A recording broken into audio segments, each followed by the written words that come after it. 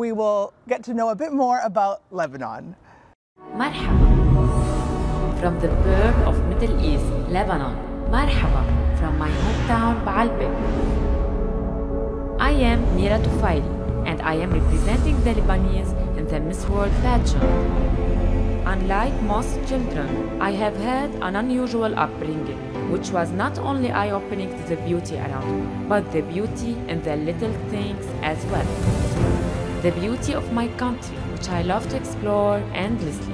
The glorious scent and look of our traditional food. The magic of music, which takes me by the beat. The magnificence of man-made design, which got me to pursue a degree in interior design. The beauty in animals' loyalty. The purity of an orphan child, which is why I became a guardian to Rida. Today, all of this is my drive, my motive towards creating a moral purpose for my life, challenging myself to stay a strong woman, able to defy any obstacle to achieve her goals. Lebanon, in your video, you said you had an unusual childhood. Could you explain that? As you know, Frankie, having a normal childhood is being surrounded by biological parents and siblings, growing up knowing that they will support you and guide you. For me, it wasn't the same.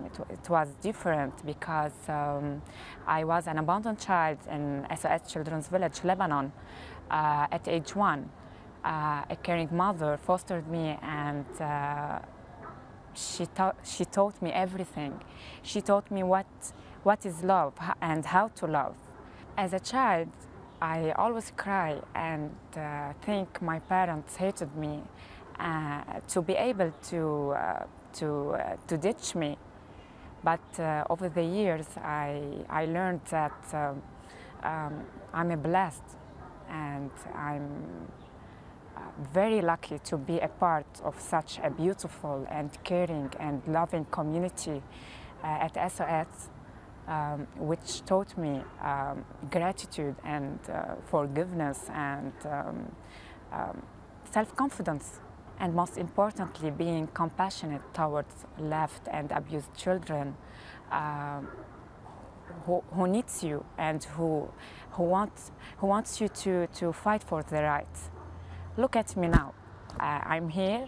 I was an abandoned child, and now I'm competing for Miss World pageant.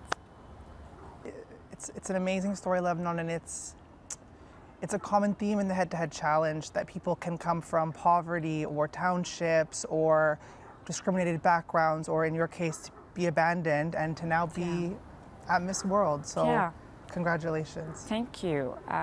By the way, I'm very proud from where I come from, and I'm not shy to share my story with all the people and be like motivate. I can motivate them to share their stories and to be the voice of the vulnerable children now.